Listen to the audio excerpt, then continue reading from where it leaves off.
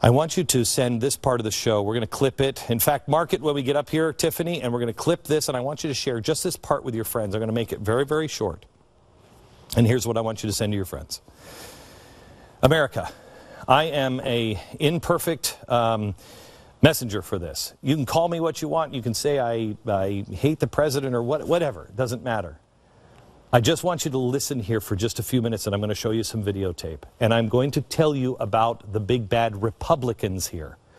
The Republicans, as well as the Democrats, are dragging us into another war. Your government is using your name, and they are sucking you into the Middle East again. And only 15% of Americans think that's a good idea. 11% think we should send arms to the Syrians.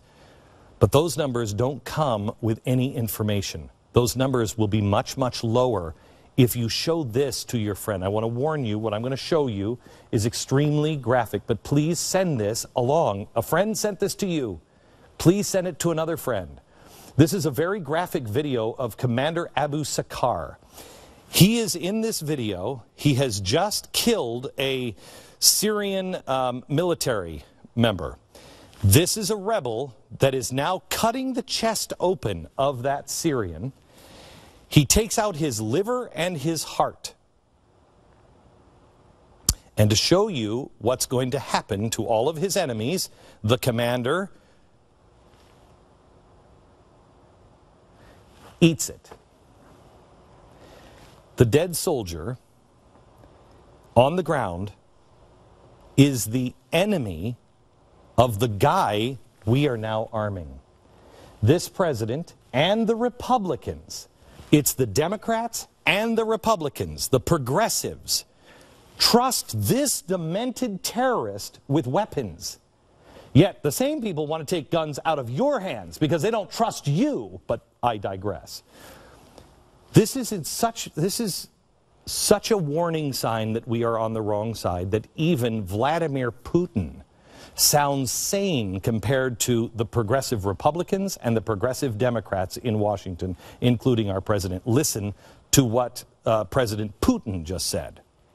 I believe you will not deny the fact that one hardly should back those who kills their enemies and eats their organs and all that is filmed and shot. Do you want to support these people? Do you want to supply arms to these people? Okay. America, I'm begging you. I'm begging you. We have to put down our partisan politics. We have to stop. When Vladimir Putin is making the case to the American people, do you want to give guns to the people who are eating the heart and liver out of their enemies? It's a no-brainer. We must stop the people in Washington. We've got to stop intervening in the wars in the Middle East. I hate this, sounds awful, but if they're going to kill each other, let them kill each other.